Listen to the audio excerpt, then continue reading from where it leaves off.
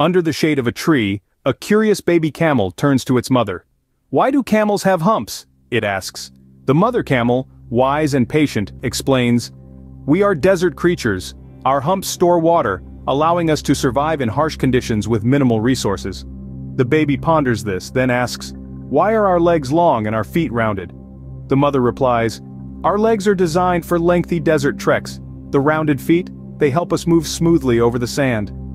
But the baby camel isn't done. "Why are our eyelashes so long? They sometimes obstruct my view."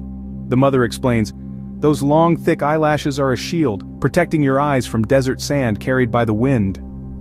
The baby camel thinks, then finally says, "So the hump is for water storage, the legs for desert travel, and the eyelashes for protection. But then, why are we in the zoo?"